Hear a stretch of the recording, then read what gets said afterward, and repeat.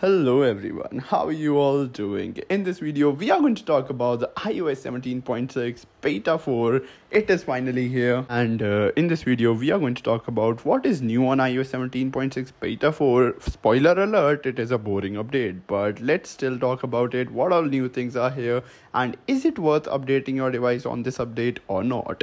We are going to talk about the iPhone 12 in this video, so yeah, stay till the end and subscribe for more videos like these. Let's get right into this video. So I have installed the iOS 17.6 beta 4 on my iPhone 12, and after installing this update, the number one issue that I had on the previous beta was the battery life. But it is still a bit too early right now for me to talk about the battery life because I just updated my device to this firmware. So yeah, it is too early for me to talk about it as of now, but I will be talking about the battery life in depth in my future videos. In a day or two, I will be coming up with a video where I will be talking about the battery life of iOS 17.6, how has it been in my use case. So stay tuned for that and subscribe if you haven't already. The battery life, but in general, feels about the same as earlier, which is not really the best. Then talking about the performance on iOS 17.6 seems to be pretty okay-ish. I do still see some places where the animations and all glitch sometimes, but it is nothing to worry about that much. If I had to rate the performance compared to previous version, I would give it around 7.5 out of 10. It is not the best, it is definitely not bad compared to the previous beta, but yeah, it is about the same as earlier. Then talking about the biggest change that is here, that is the bug fixes. Yeah, bug fixes are pretty much the only thing which is new here. So number one is the Wi-Fi bug. The Wi-Fi was getting disconnected and the cellular data was getting turned off automatically, basically no data for you on the iOS 17.6 beta 3.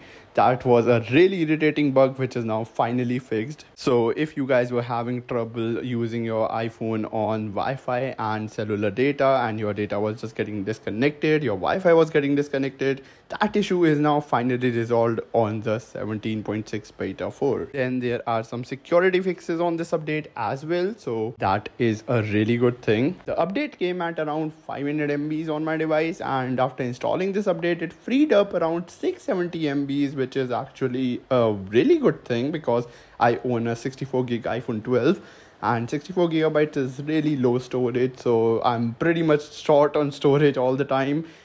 That is a really good thing for me. So if you are also low on storage and using iOS 17.6, this update will free up some storage for you. Not to forget, I won't waste any single second for you guys that talking about anything because there is nothing new in terms of features. So yeah, it is a pretty boring update in general. The small bug fixes and security updates and the small refinements are here. You should also not expect anything from iOS 17 anymore because iOS 18 is here. iOS 18 is the iOS version that we are going to get a lot of cool new features and changes.